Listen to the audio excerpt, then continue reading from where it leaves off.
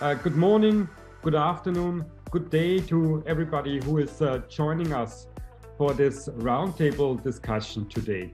The roundtable discussion, panel 9 of this week's annual Electoral Integrity Project conference, is dedicated to the topic Election Observation in the West, Challenges, Lessons Learned, and the Way Forward. And we are very happy to co-convene this between the Carter Center in the USA and the ELECTION-WATCH.EU network in the European Union. And that already sets the theme. Today, for the first time, we would like to discuss the emerging relevance, emerging theme, emerging challenges, obstacles, but also opportunities that come with election observation inside the United States, inside the European Union, all the challenges that involves, but also new perspectives that it may shed light on the exercise of international and citizen election observation as such. And to that end, we are grateful to be able to welcome a great round of panelists and contributors to our roundtable today. This is first David Carroll, Director of the Democracy Center at the Carter Center in Atlanta, followed by Armin Rabic, Chairperson of ELECTION-WATCH.EU. We are also happy to welcome Ambassador Ursula Gacek, who used to be the OSCE ODIHR Head of Mission in the US in 2020, but also in France in 2022, and is speaking to us from Uzbekistan today. We have with us Brenda Santamaria, the head of the Electoral Observation Section at the Organization for American States, and Olufuntu Akinduro, Senior Program Officer for Elections at International DIR in Addis Ababa. Here with me chairing the panel is Avery Davis-Roberts, Associate Director with the Carter Center, and my name is Michael Lidauer. I am a Senior Advisor and Co-founder with ELECTION-WATCH.EU. We are very glad and grateful to the EIP team to host us today. And before I will ask the first question to David here in the room, I'd like to hand over to Avery for a few additional welcoming words. Thank you, Michael, and good morning, good afternoon, everyone. It's wonderful to have you with us this morning for this conversation about election observation in the West, as Michael just highlighted. I think that this is going to be a pretty wide-ranging conversation. I think that it will really draw out some of the unique opportunities and challenges of observing in the United States and North America, perhaps, but also in Europe. And we'll also highlight some of the ways that it's quite similar to work that we do in other parts of the world, even if we haven't perhaps always thought about election observation in the context of Europe and the United States with that sort of framing. So I think that there will be a lot of rich discussion, and we're looking forward to also, thinking more about how we can engage the research community in these conversations about election observation, helping us as practitioners to think differently about the work that we do, but also maybe asking for your help and assistance as we continue to try and improve election observation methods, techniques, approaches in our geographic areas of focus for today's conversation, but also globally. So looking forward to the conversation. And with that, Michael, let me hand back over to you for the first question. Excellent. Thanks, Avery. And so, as you can see, we will hold this as an interactive conversation. And this is also the guidance provided to the participants in the roundtable. We will have short rounds of questions and answers, and we do a few rounds of those before we will open the room, and we'll be happy to take questions from the audience as well. But let me now turn to David. And David, let me ask you, you have been so present and so influential in the world of election observation globally for more than 2 decades, and you have led the Carter Center in this exercise around the world. And more recently, we can see the Carter Center is starting more and more to get engaged around elections and around election observation at home in the United States. So how did this come about, and why after the years you decided to take this step? Well, thank you, Michael and Avery, and good morning, everyone. Yes, so it's true, since 2000, so over 3 years now, the Carter Center's been working on elections in the United States, both nonpartisan citizen observation as well as other activities. And Avery can actually, I hope, contribute quite a bit to this discussion, not just as a moderator, but as a full participant discussant, as she's really leading most of our work in the United States in this area. And in terms of how this came about, it really was just a culmination of a long-term reflection by us at the Carter Center, key colleagues and others, realizing that the nature of political problems in the United States were very similar to what we had seen in many of the countries where we've engaged internationally, centered on questions of decreasing public trust and confidence in elections, and knowing that citizen observation can be part of a solution to that question. So it's really in terms of is this relevant to the United States and to the West? I think hugely relevant in the sense that observation can play a big role here, but I think there's challenges, and the potential is something we're going to need to see if we can really make that difference over time. All right, Avery, as you have been instrumental in bringing this about from the beginning, maybe you want to say a quick word on it already before you continue with your questions to Armin as well.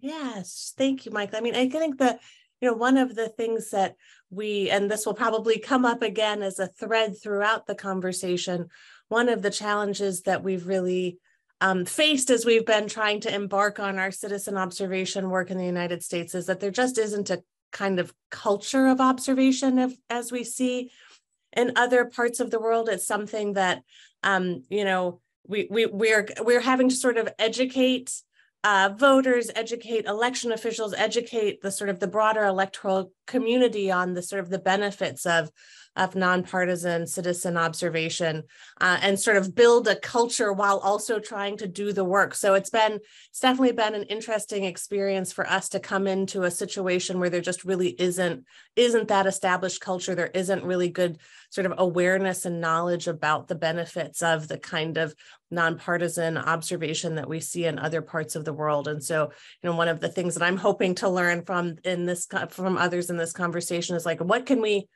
how can we build that culture? What do we need to do to sort of strengthen the public awareness of nonpartisan observation, either by citizens or by international observers? How do we raise that awareness?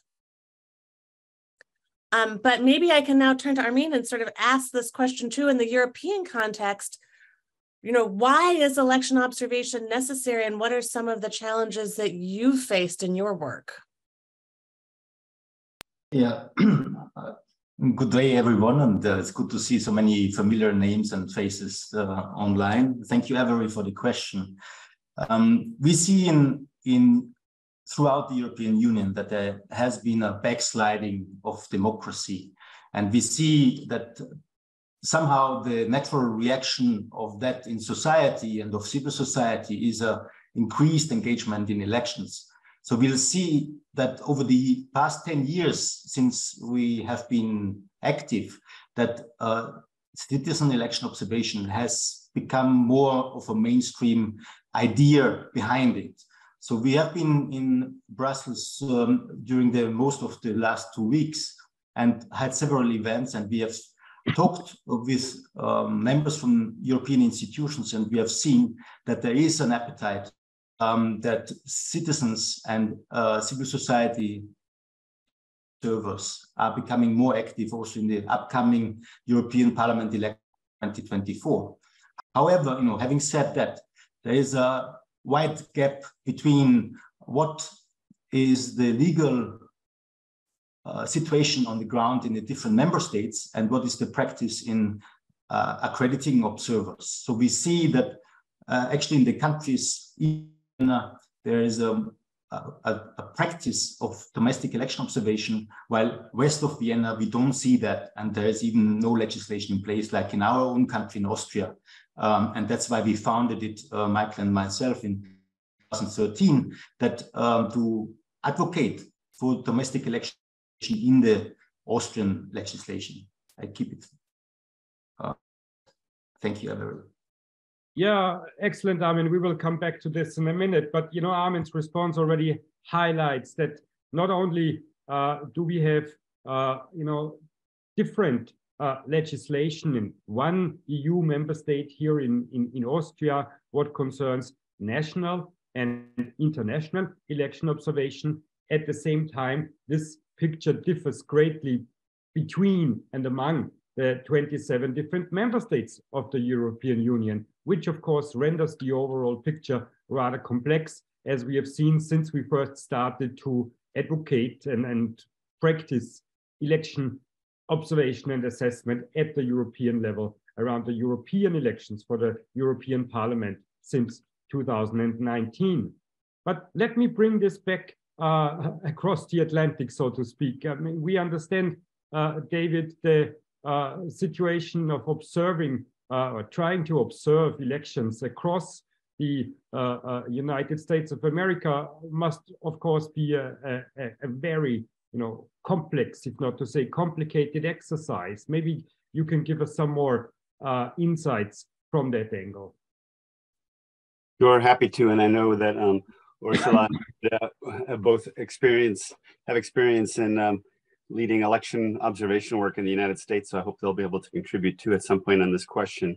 I should clarify, for the Carter Center, we've worked mostly in we've targeted several states so far, and on the observation side, in particular, Georgia, Michigan, and Arizona.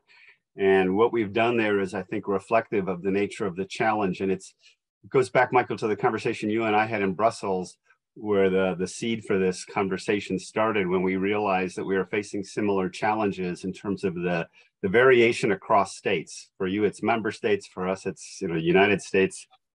And there is a wide variation, and that's reflected in the work that we did, very, very different across the three states because of political conditions, because of what was allowed legally, really was the biggest factor. And as Avery mentioned, this challenge that we have of needing to change the culture and to educate American citizens and election officials about what is the role of citizen observation. We do have a very well-established tradition of partisan observation and political parties playing a big role, the two major parties in particular across the states, but in some states, other parties.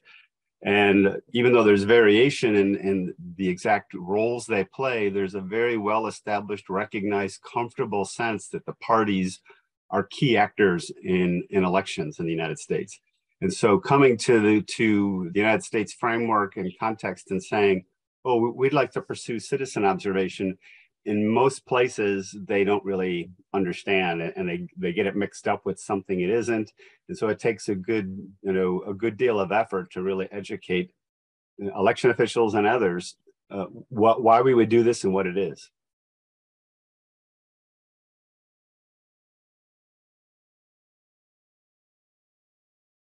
All right, thank you very much, David. Avery, do you want to take it up from there? Yeah, thanks, Michael. I mean, sort of building on that, I wonder if, I mean, from your experience, if there are, you know, how have you handled this sort of the complexity of the different rules and regulations, and have you faced similar challenges of sort of having to do this educational work at the same time as doing the observation work itself? It sounded like perhaps that, as you were saying, there's a little bit of a movement that is building, that there is interest, but presumably there's still a lot of work to be done to sort of explain why this is necessary in the European context, particularly for the European parliamentary elections. Yeah, thank you, Avery. Yes, it's absolutely something which we also experience within the EU member states, and especially in the so-called old EU member states, that there's advocacy about the role of including civil society in the electoral process as a safeguard and also to build resilience in electoral processes.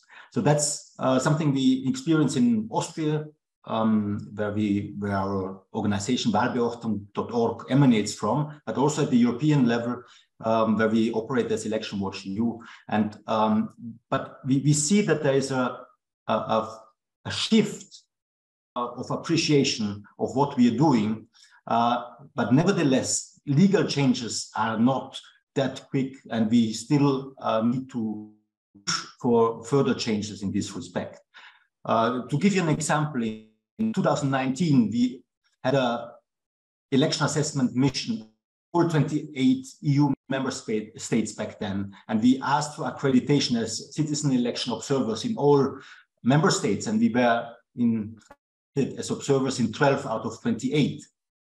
Now, that's insufficient, yeah, if you want to observe the election day also in the counting. And we are not talking here only about control and oversight, but we also talk about here of extracting best practices and see what works in one member state very well, maybe in terms of inclusion of persons with disability, for example, and then bring that to the attention of other member states. Yeah, so it's also that role of citizen election observers, which we need to underline.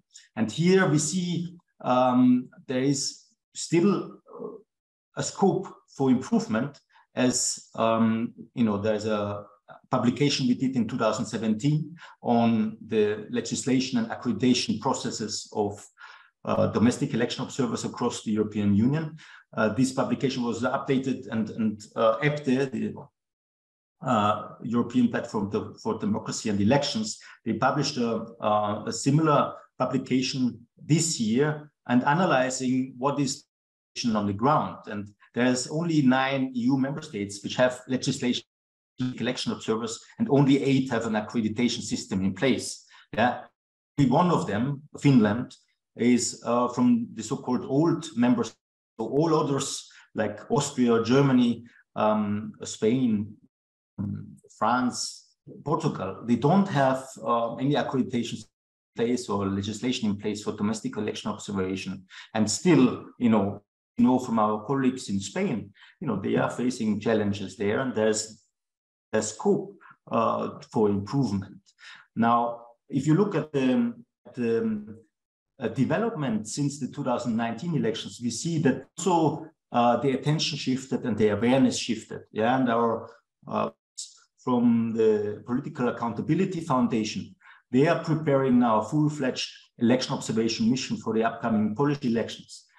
We have a similar in Romania, and as we prepare for the next year's European Parliament election, we see there's an increasing awareness. However, we need to be careful here, because there's also this so-called fake election observation. So it is the interest of the member states and its election management bodies that to accredit who are meeting and adhering to the Declaration of Principles. Yeah, and this is probably the safeguard about fake observation, the real observation. And we need to sensitize the governments in this respect and to say, okay, there's a to play for domestic election observation, but we also need to be careful about disinformation campaigns in this respect. So I don't know how much, but probably I will have another intervention if possible. Thank you. You will have more chance to say something later, Armin. But that brings us back to Avery's earlier point, how much explanatory work and definitions are necessary to actually get the message across of what citizens election observers are. For those of us who have been socialized in international election observation, it may be more self-explicatory to explain what we mean by this role. But for our national counterparts and interlocutors, it is often not clear that we actually mean non-partisan, independent election observation, and why we want to get engaged as such in our home polities, so to speak. But let me bring this question to somebody who knows both worlds and who knows both worlds also across the Atlantic. Ursula, with all your rich electoral background, also having been a member of the European Parliament in the past, you have led election observation, international election observation in the United States. You have done that in Europe, and you have engaged with national election observers on both ends. So would you see differences between these policies? Where do you see similarities, and what were your experiences along this journey up to now? Thank you very much, Michael, and it's a pleasure to be greeting you all from Tashkent, Uzbekistan, where we are preparing for a presidential election this coming Sunday. We have a full-fledged election observation mission here with over 230 internationals just joining us. So if I may just comment on why we are actually observing in the West, because I think this is something that has been touched upon by Admin when he talked about backsliding in some, let's say, established democracies.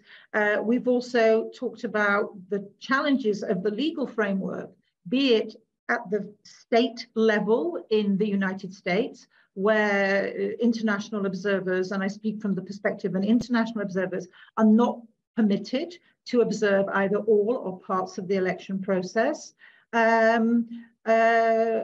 or in, as Admin also pointed out, many countries in Western Europe where there is no legal provision for observers. So why are we even observing elections in the West? I would say, firstly, because apart from the backsliding, no election is perfect. And there are challenges everywhere, and there are challenges that are more prevalent or more visible in, let's say, established democracies, because there we do not expect strange and underhand dealings on E-Day itself. We don't expect ballot stuffing, we don't expect manipulation of results protocols. So the way that elections are influenced unfairly is an area where maybe domestic observers are going to be challenged to see.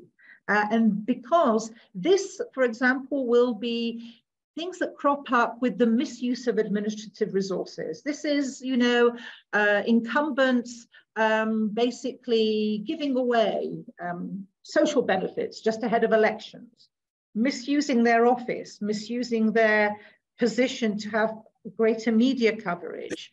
When we come to media, we might have concentration, excessive concentration in the media, or even media which is very closely aligned with a ruling option. And this is something we're seeing in Central Europe. So somewhere between, you know, I would now firmly put, you know, Poland and Hungary in the West camp, but we have seen these practices here.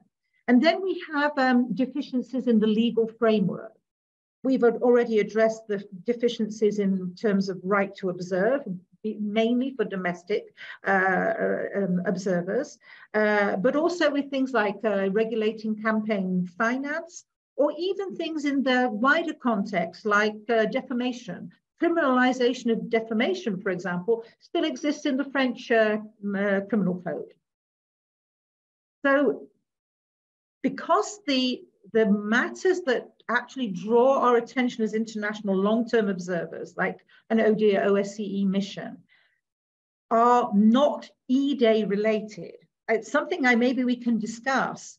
How much of these trends can the domestic observers who tend to be focused on E-Day procedures and have fewer resources to follow some of these topics, how much they can actually do, and also whether they actually require accreditation to be able to follow media landscape or to assess the legal framework. So maybe accreditation would be great if they had it, but it's not necessary to do some of the aspects that they need to focus on. Why we observe in the West, in the case of the OSCE participating states, they have made a commitment to this. They have actually made a commitment to invite international observers from ODIHR OSCE. In fact, to my knowledge, only one of the participating states has openly refused to invite us, and that was Belarus. So by no way could we put them in the Western camp. No Western established democracy has refused an election observation mission. And thirdly, and my final point in this first round is, because it makes our work in countries like Uzbekistan easier. I came here directly from France. I was doing a follow-up mission, following up from the French parliamentary and presidential elections of 2022. It's very difficult for us as international observers to impress on newer, more fragile democracies that certain standards are universal if they do not see that we also insist on those standards in the established democracy.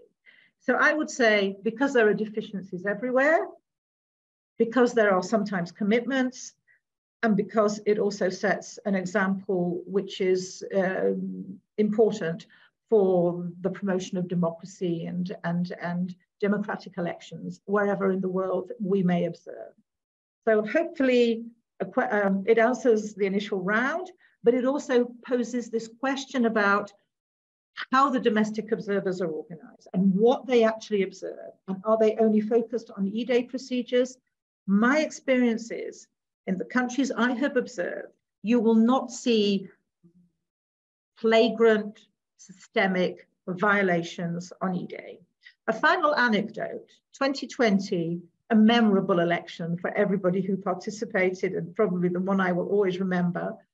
When it came to the count, we had phone calls from civil society saying, please send your observers to the count in this or other state, because the atmosphere was getting tense. There were even threats, unacceptable, made against election administration. I mean, it was a very, very fraught situation. They said, please send us observers. We need your eyes. You are the credibility. You'll be able to report that things are going well or not so well.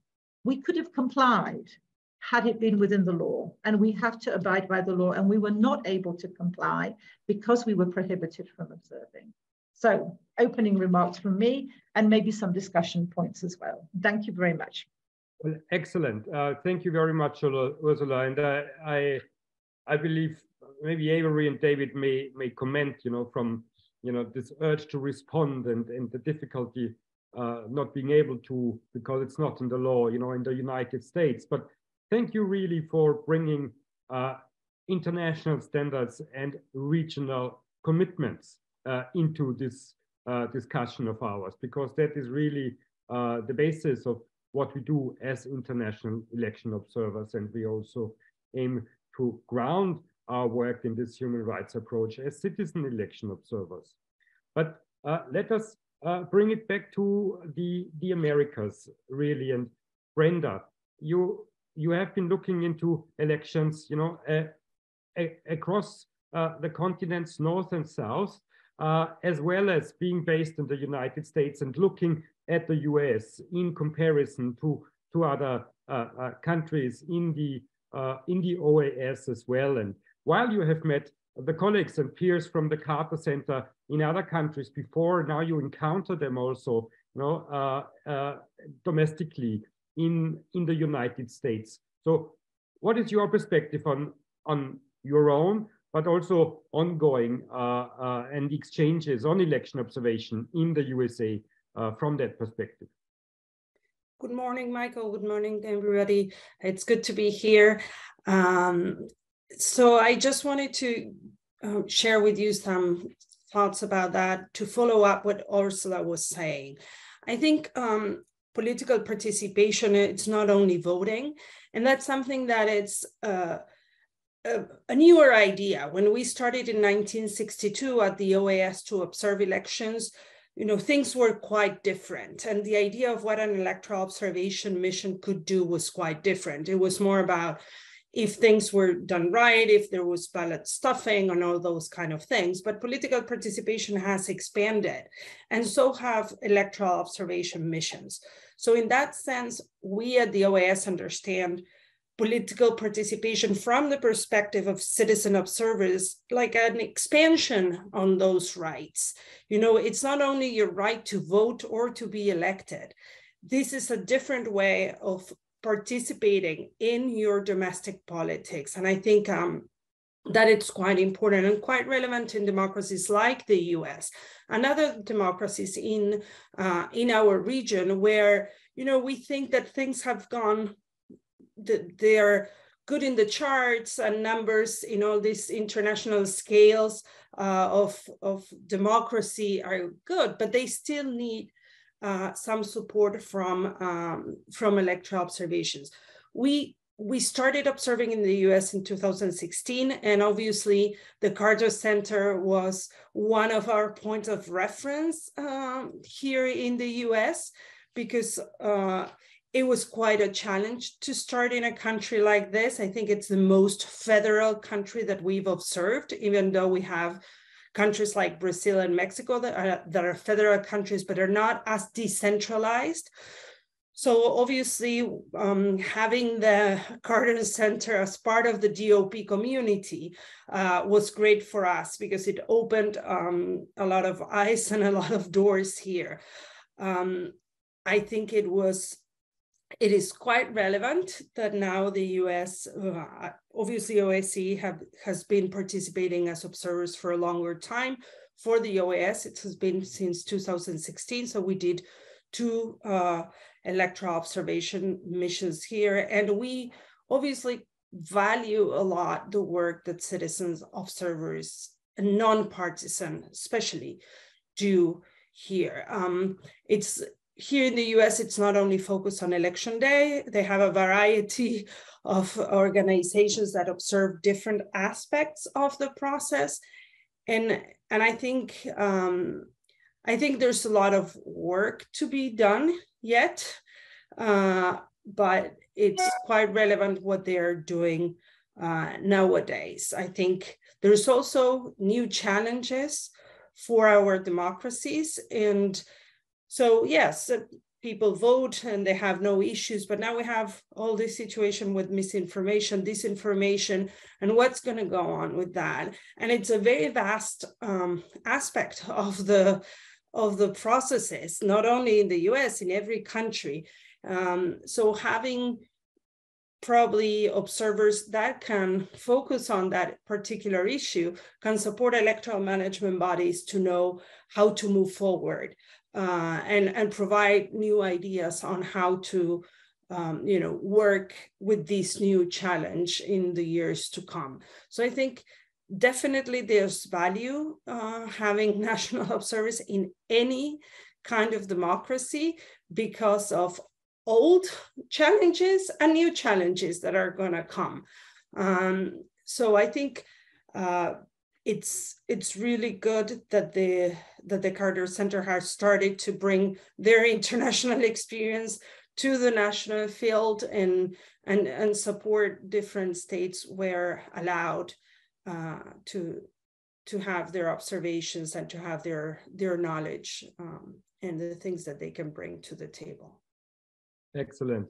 Well, thanks a lot, Brenda. Great that you can participate in this conversation despite the early morning hours. On a personal level, I had the opportunity to work together with and alongside colleagues from the OAS in Guyana a few years back, where it was great in the field to have the Carter Center, the European Union, the Commonwealth, CARICOM, and the OAS are all sitting around the table, and discussing issues as they arise. And it's fantastic to move these conversations also into venues like this here. And secondly, you have brought up the question of new challenges, old challenges and new challenges. And in the second part of the discussion today, we also want to name them more concretely and see what perspectives what perspectives that gives us for our ways ahead for election observation in the US and in Europe. But before we do that, last but not least, let us bring in the remaining participant on the roundtable in this conversation.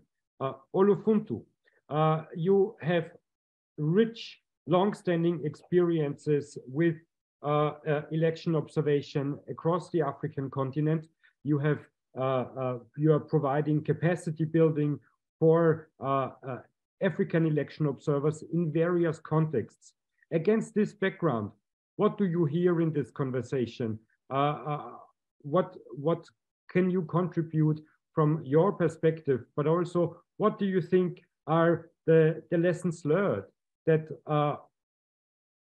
European and American election observers could learn from the existing experience of African election observers? Thank you, and thanks for inviting me to the panel. And it's quite interesting, to listen to the different developments across Europe and across the Americas. I think first is just a set of, observations, or should I just say some thoughts in terms of how the role of citizen observers and international observers within these two contexts, or should I say Western context, is quickly evolving, to address the emerging challenges. I was discussing with a couple of colleagues across the continent today, and, the first thing everyone said is the level of public trust in the context, determines how far and how much we want to put into questions of monitoring, observing, and that really, is the very basic contextual difference as you go across. And over time, I think until the 2016 elections in the US, I didn't even hear much about election observation in the US.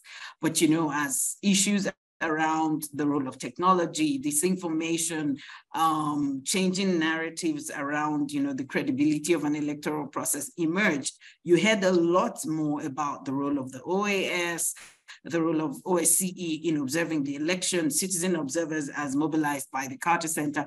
So for me, it's quite interesting to see, how initiatives are quickly, adapting to the emerging issues. And it's also interesting to see how legal frameworks are there, recognizing the role of different levels of observers and, the levels of access that they can have. It's interesting that, across a number of African states, some laws don't even, refer to the role of observers. It's left to the discretion of election management bodies to determine the level of access and the different groups of people who can come. It's also on the international level, also interesting to see that it's only member state-based institutions that seem to have that space to come into, the US or European states to do international observation, apart from, the INGOs like your Carter Center and NDI and the rest of them. But here in Africa, we have the EU observing elections, without necessarily, being member states funded. But the question on, what could be lessons learned, comparative across the two contexts. I think the first for me, when we think about citizen observers, is a question of resilience. As citizen observers have, grown in their different efforts to, develop methodologies, be present across the context, you also have, governments and different groups, building their own methodologies to counter these efforts. So the level of resilience we've seen around here, I think in Eastern European, in the European context, you could find, comparative efforts, but in the US, I may be wrong, but I'm yet to see, a lot more efforts there. The other point is about the level of adaptation we have across the African continent.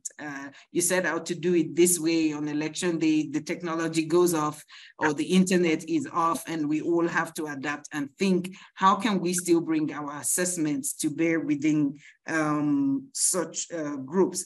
We also have emerging trends here of cross-border solidarity across the different citizen observer groups, because if you leave it at national level, like I'm saying, there are lots of countervailing efforts, you know, to stop what citizen observers are doing. So you have a lot of coalition building at national level across sub-regions just to have citizen observers, you know, support each other. Lastly, I'd just like to talk about the level of effort taken, you know, to build scientific methodology. When I think about the US, I think it started more with community efforts, community monitoring. But as you could see the need arise, citizen observation is now becoming, you know, a stronger thing. And just, you know, to then see, you know, observation in the US as well move to that level of rigor and scientific and systemic efforts will be quite interesting. Let me stop there. Thank you. All right, that was already very rich and comprehensive, Olofunto, but allow me just a quick follow-up question right away, because you have rightly said, normally it is the European Union who is sending observers to Africa, and it may be colleagues from NDI or the Carter Center and others who are coming to observe in African nations. So knowing that you, of course, do not represent the African Union, but what about reversing the perspective? Can you imagine that African Union observers would be sent to observe European national elections or elections to the European Parliament as such? It's an interesting question. I can even help you add one more. People say, why is the EU not observing in its own member states? Although I think the answer there is quite straightforward, is about harmonizing efforts between the OSCE and the EU and using European taxpayers' money more effectively. Versus we're here in Africa where we have like multiple layers and it's all the same taxpayers' money. However, to answer that particular question, whether we will see AU observers or just an African group come to European parliamentary elections or go to the US to observe an election. I think it's a two-sided answer for me. First is, do we have the resources to do so? Or is it going to be a situation where we want to say to the EU, can you fund me to come and observe your elections? That is the first question. The other then is level of access. I am not aware that there are restrictions on access if you do request to be present at these elections. The question is, are you willing and can you fund yourself? However, I would then make a comment from experience. We were in my previous job, we've facilitated a group of observers to observe the last European Union elections. And the experience was quite different as we went across different countries, because we developed it in a way that they could go across I think it was 5 countries within the Schengen, states. So with one visa, you can get around. And there were countries that just simply said, sorry, we don't have time to talk to you. But you see, in Africa, that would never happen. The European Union Observer Mission or Carter Center wouldn't write to your office as the election management body, and you will say, oh, it's the election, it's 3 days to the election, and we can't speak to you. That will appear quite openly in a report, but we found this, in that particular experience. But, speaking about the overall space, the EU, didn't say, don't come. And these observers were allowed to come.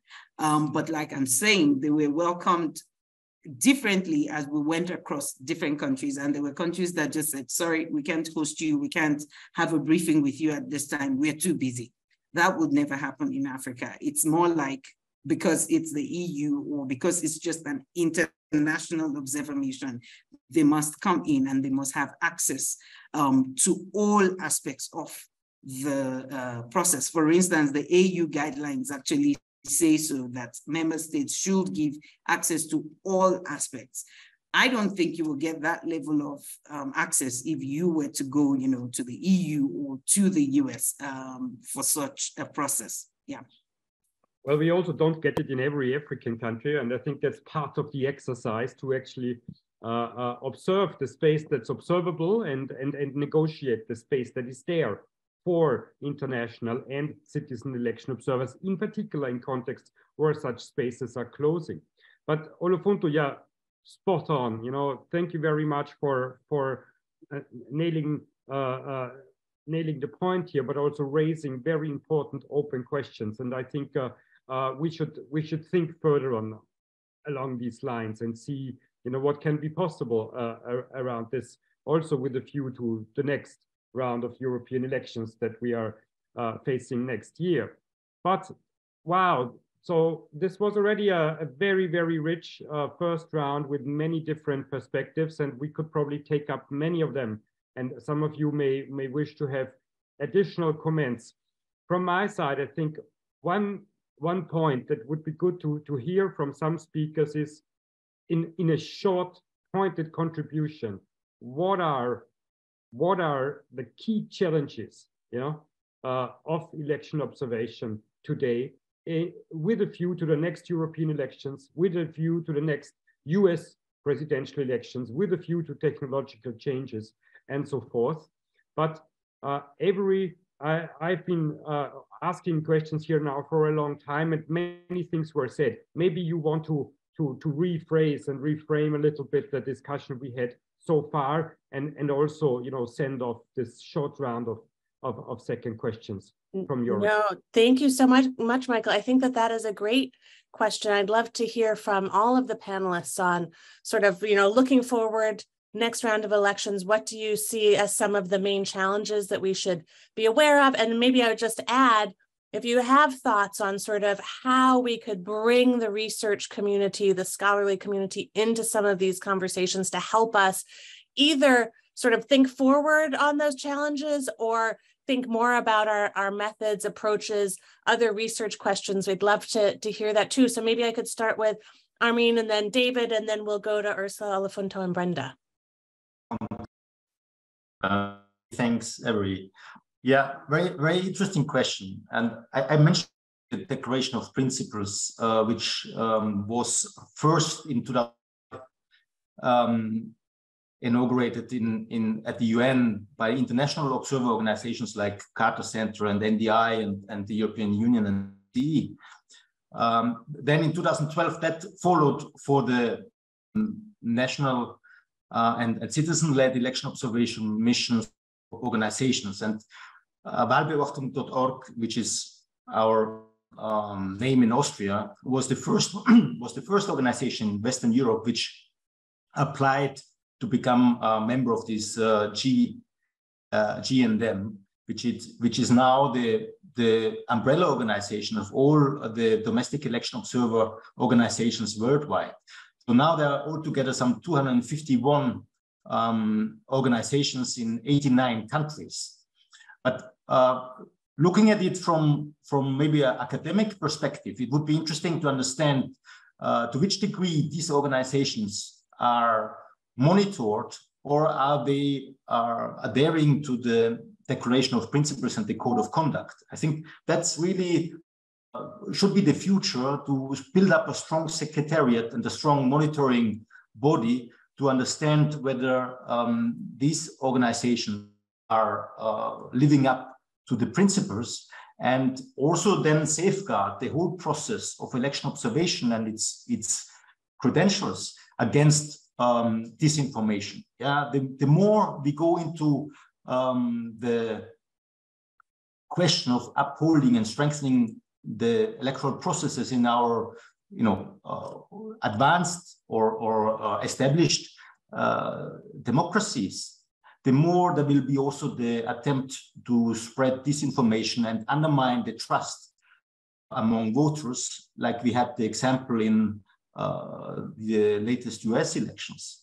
But we also have still the big challenges in the European Union member states, where, for example, in Hungary, citizen-led election observation is not, and is not foreseen in the law. So they are not accredited. And we have the challenges that Olofunto mentioned as well, that there is a lack of access, and we have this deteriorating practice in a member state of the European Union. So what does it then mean for the conduct of the European Parliament elections next year in 2024? I would stop here and also give opportunity. Thank you. Thanks. I mean, that's a very interesting story of thinking about mis and disinformation, not just in the context of attacks on the electoral process, but also sort of ways that it is used to undermine the credibility of nonpartisan election observation. And maybe there are some research questions to sort of bolster that issue of the integrity of the organizations themselves. David, I don't know, what are your thoughts? Thanks, Avery. Thanks, everyone. A couple of things to tie a few of the questions together in responses. First, I just think it's important to, again, underscore points that several have already made about this universally applicable angle of political participation as a right, and that this is something that we all share across countries, across societies, and it needs to be brought to bear to every society, every election. All elections have ways that they can be improved. And the commitment of this community, the election observation community, is to try to help bring that about from an objective basis of what are recognized democratic standards and international principles. In terms of some of the specific challenges and the research questions that could be where the academic and research community could help us, I think, going back to the question of in both the EU area and in the United States, this need for change, really, of both culture and elections law and access. Maybe the research community can help us understand what are the best ways to try to bring that about, because it is really a dual challenge of a lack of familiarity culturally as well as in law, and what are ways that other countries have been able to, in other comparative contexts, where those kinds of changes have been able to be brought about would be helpful, because I think those really are, in some ways, the central problems. One last point to just mention as a particular challenge in the United States context, Avery, and maybe you can speak a little bit about this before you ask some of the others too about anything that I may have missed. But one thing that I'd like to bring out is the challenge that we're facing in the US too is, while citizen observation is grounded, and so is international observation, on the sense that we have a commitment only to the democratic process. There's not a political interest in any particular outcome. And the Carter Center is trying to bring that work to our context. We're trying to find local partners and others who can do this work. There is a threat of groups that are, it's akin to the zombie monitoring group, but it's a little bit different. But there's the similarity is politically motivated groups that are wrapping themselves in a cloak of election integrity and acting as if they don't have a political interest, but they really do have a political interest. And that, I think, is part of this. It can confuse the context of what are people really trying to achieve. But Avery, maybe before you go to others, I hope you'll, or after that, you'll leave yourself a chance to respond to some of these questions, again, as you have the most experience of any of us at the Carter Center in this area. Thanks, David. No, I mean, I think that is a really significant challenge that we're facing.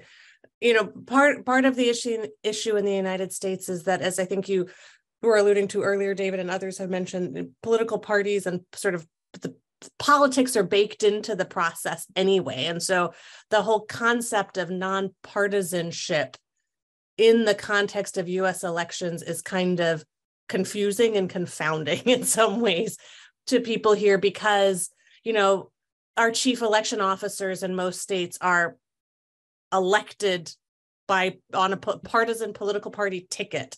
In many states, elections are administered by people who are elected on tickets or in bipartisan pairs. There isn't necessarily this idea of nonpartisanship. So that already makes it quite challenging to sort of introduce this idea of nonpartisan election observation. People ask, well, there's no such thing as nonpartisanship. How is that? What? It's just mind-blowing. But then we also, as you're saying, David, there is this sort of this movement of people with definite political partisan interests who are wearing this cloak of nonpartisanship and sort of muddying the waters. And so we find ourselves often in conversations with election officials talking not only about, how can you make the process more transparent, give more access to election observers, but also talk about the responsibilities of observers and what expectations should be of credible observers. So kind of going back a little bit to some of Armin's points about the integrity of observation, trying to help election officials to have tools in place to make sure that they are being observed by credible groups who are willing to sign a code of conduct, willing to talk about how they do their work, willing to be transparent about what their goals are in the work. And so we find ourselves walking in this very interesting sort of gray zone of both seeking to sort of expand access while also recognizing that we need to be responsible and constrained, and we need to be asking for some sort of framework, constraining frameworks in some ways around codes of conduct and things like that, that can help make observations something that is useful and isn't used as a weapon against the electoral and democratic process. Ursula, over to you. What do you see as some of the challenges? Research questions, please. Thank you. Well, I was making notes of all your interventions, and I would like to really focus on three challenges. The first was very aptly sparked by Brenda's intervention, and also echoed by David, saying that actually the right to observe is an electoral right, a citizen's electoral right, as is the right to vote and the right to stand in an election. And actually, the participation of citizens in this election observation addresses a challenge we haven't talked about, but is something that we all face, and that is voter apathy, and especially disengagement in the process, especially of young voters. They tend to be, in many countries, the least active when it comes to moving themselves and getting out on election day. And actually, having this third aspect, this third right, and encouraging especially young citizens to participate in the observation is a fantastic mobilization to get them involved in the political discourse, not necessarily, but to be involved in the politics of the country in the best possible way. So by having this right and telling people they have this right to observe, we actually address a challenge we didn't mention, but this is voter apathy, lack of interest, especially among young voters. The second very important challenge, which was raised by Ulufunto, was public trust. And this especially looking forward to the 2024 in Europe, of course, in the EU. I've been following very closely. My heart is always close to the United States, having been consul there for some time and having observed the election. And I follow very closely the political situation in the US, but looking forward to the 2024 election. And this lack of trust, when we concluded the election in observation in 20, something like over 70% of Republican voters genuinely believed that election had been stolen, had been manipulated, that it was fraudulent. And it was not. I mean, this was not for OSCE to say. Numerous US courts put play to any of these suggestions. So to enforce public trust, the citizens need to be involved. I gave you the anecdote, actually, like, please, please come. You then give the citizens trust in the system if you are there and you are impartial and respected observers. So this challenge going forward into European elections next year, it's going to be a bumper year, and the US 2024, of course, public trust. And the third topic, these zombie, I love, David, I love this term, zombie monitors. They pop up quite often where I am here today, Central Asia, Kazakhstan, Uzbekistan. We call them rent-a-quote. These are not entirely, they're either very naive or just completely cynical, or quite honestly, I mean, corrupt. Former politicians quite often, out on their own, who are invited by the authorities, you know, 5-star hotel, business class, all expensive paid trips. So their one job is to, at a certain point, when a television camera is pointed in their direction and somebody is, well, how is this election going? And they say, well, it all looks good to me. Okay, but genuine observers, and of course, you know, these are small annoyances. We have these people popping up here, but Avery, you referred to this and how it is a challenge. And I think the key word is to instill in the wider understanding that you trust observers who adhere to a very strict and rigid code of conduct. Without this and without knowledge of their conduct, their transparency in their work, people are going to trust nobody if they start having these zombie observers. And to address your final question, Avery, you said, how do we get the scholarly community involved in the process? Well, actually, it's easier in the West. They have a job to do. If we look at things you can examine before E-Day, like media monitoring, like examination of the legal framework, but also post-election, complaints, appeals, how the courts work. This is something that can be done so well by the scholarly community. And this, I think, would supplement the fresh-faced, eager, young STOs who go out and actually observe the counting and the voting and the tabulation. There is definitely a place for these experts to be not necessarily there at the ballot box, but to be there following the process from the day that election is announced right through to when the final result is announced and beyond, when all complaints have been dealt with. So that would be my intervention for now. Thank you. Thank you, Ursula. Wonderful. Elefanto, same question to you. Thanks, Avery, and thanks for all the people who spoke before me. I agree with most of what has been said. Let me start off with the question of effective communication and explaining who you really are and what's the scope of your mandate. What do you really do? How are you different from, you know, the next person who just says, because I support XYZ candidate and this polling station is right next to my house, I'm going to stay here. And, you know, also just explain the full details of methodology ahead of deployment.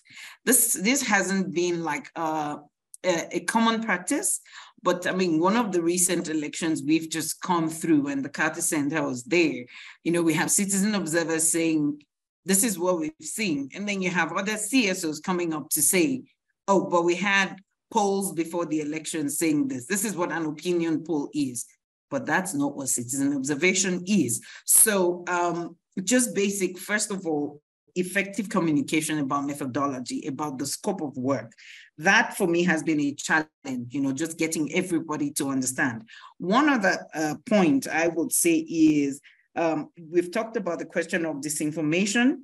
One other challenging area for citizen observers is online campaigning and the impact of emerging new spaces for political campaign finance, which is becoming more and more blurry. You know, you think about the online campaign space, questions of use of the social media space, and all that, it becomes quite difficult and challenging, and you need to just continue sharpening the methodology to address some of these issues. The question of fake observers, I don't think that can be overemphasized, and I think that needs more work with electoral management bodies themselves, just for them to understand, why do we think this particular group is more credible than the next group? And of course, we have situations as well, probably Eastern European countries can relate, where you have electoral management bodies setting up their own citizen observer groups who can say what they want. The question of research community, I would like to talk about the emerging recommendations from observer missions. Can they do more work in, first of all, analyzing these recommendations and then contextualizing the recommendations?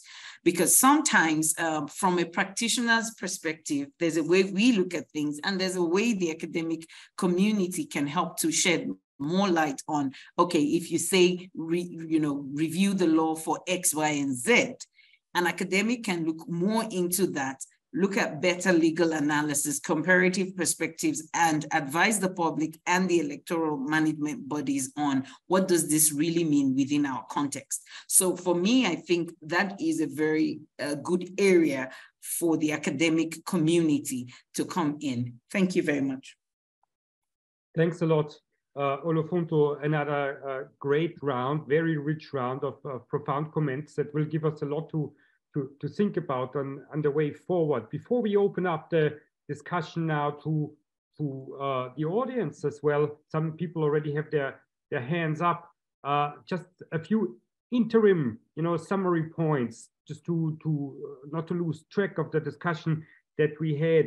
I think we started out by mapping what actually has been done yet in terms of international and citizen election observation in the United States and across the European Union.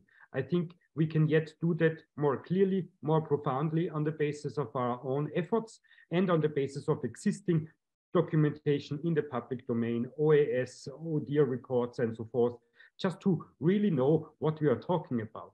And then the way forward seems clear. The next elections are literally around the corner, US presidential elections, European Parliament elections, both next year.